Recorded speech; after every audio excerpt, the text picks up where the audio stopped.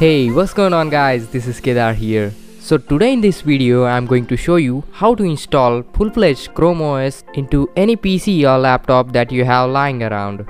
And installation process gonna be pretty simple. It's even simpler than playing a game. Chrome OS itself is very simple, elegant operating system, but addition of latest Android and you can even use Play Store, well that's a bonus guys. This really unlocks some interesting possibilities that you can do with your custom builds and all these kinds of stuff. And besides all that, this Chrome OS stays updated with the latest Android and Chrome OS version that's currently available. Well guys, that exceeded way beyond my expectations. So without a further ado, let's get right into the process. Okay guys, so first of all we need to download some files so that we can install this Chrome OS. Now links to download these files are given in the description below, so you can check it out. So first we are going to download Linux Cinnamon. We are going to choose 64-bit version, so let's go ahead and download. So next we'll require Rufus tool. This tool can create USB bootable drives so you can install your Chrome OS onto your PC. Additionally, we'll require some USB storage device like memory card or USB flash drive. Okay, so next we'll require latest Brunch release. Well, the Brunch release provides stable framework for your Chrome OS. Right now they have two options.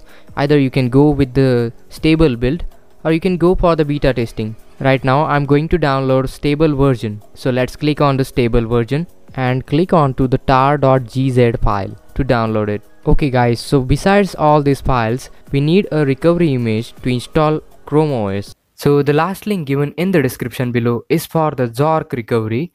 Now the specialty of Zork recovery is that it works on AMD CPUs. So just search for Zork, Z-O-R-K. And here you can see codename Zork, and this is the recovery image. Right now 87 is the latest version. So click over here and download it. If you are watching this video later on, you might find newer versions of recovery, so you can definitely choose those. This Zork recovery works on AMD's A4, A5 and A6 lineup of CPUs. So if you have any laptop which has a AMD's A series of CPU, well you can install this Zork recovery. So I suggested this recovery to one of our subscriber, and as you can see he is using his AMD A6 CPU. And the Chrome OS is running flawlessly. So let's continue to the installation. After the download is complete, make sure to extract the files. So here in my garage, I have downloaded all these 4 files. But you know what's more important than this? Knowledge. Okay guys, so jokes apart, let's open up the Rufus tool. So here I have connected 64GB storage device. So let's select this device. By the way, you can use 8 or 16GB of storage device with no problem. Then select here your downloaded Linux Mint Cinnamon 64-bit image. Then click on open. Now keep rest of the options as it is on default and click on start. Click on yes. As per the recommendation, keep it in ISO image mode. Click OK again. Okay guys, so now it will create Linux Mint bootable device. This process may take a while, so please be patient here. Okay guys, so now the process is complete. So I'm going to close this. Now we need to extract the Brunch release. So right click on it and click extract. Okay guys, so our extraction is complete. So let's get into the folder and select the files. Click on cut these files. We need to move this file to our bootable device. So I'm going to choose my 64GB Linux Mint device. Now we need to make a new folder into this device. Let's name this folder as Chrome OS and paste these files into our newly created Chrome OS folder. So looks like our copy is complete. Okay guys, so we have already downloaded rammus recovery file. Now we need to extract the file and copy this file into our Chrome OS folder. You have to make sure that your recovery name should be renamed as rammus_recovery.bin. This is very important, make sure to rename it. So here we go, I have pasted the recovery file as well. Also we are going to need install.sh file. So let's select and copy this file into our Chrome OS folder. Okay guys, so this is all the files we need. Remember, these are 6 items and names should be correct as shown here. Okay guys, so now we need to insert our bootable device, and then we are going to turn on our laptop by pressing F2 or any BIOS hotkey that you have. We are going to enable the options into our motherboard. So first we need to see UEFI option. So we need to enable the UEFI boot. So into the boot list you have to select UEFI. Make sure this option is enabled, otherwise you can't proceed to the next step. Okay guys, so now we are going to exit the BIOS by saving the changes. Then quickly we need to press F12 to get into the boot options. So right here, EFI USB 1 path 1 generic storage device, you have to press enter. So right here I'm going to select start Linux Mint, the first option we have.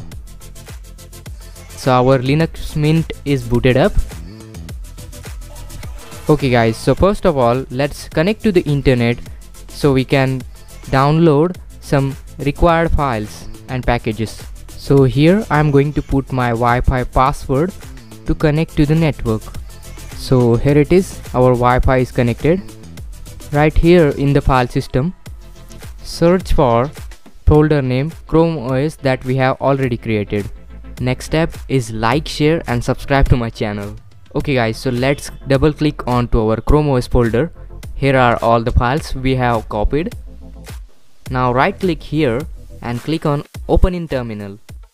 Now the terminal window will allow us to install our Chrome OS. Okay guys, so the hardest part is done. Now we just need to put one command into the terminal and rest of the job will be done by the Linux. So start typing sudo sh install.sh and press enter. Now the Chrome OS installation process will begin and Linux will automatically install the Chrome OS onto your PC. So after some time it will ask for the confirmation to erase your connected hard drive. Make sure you don't have any important data in that hard drive, otherwise you may lose it. So here you can see the dialog. All data on device/dev/sda will be erased.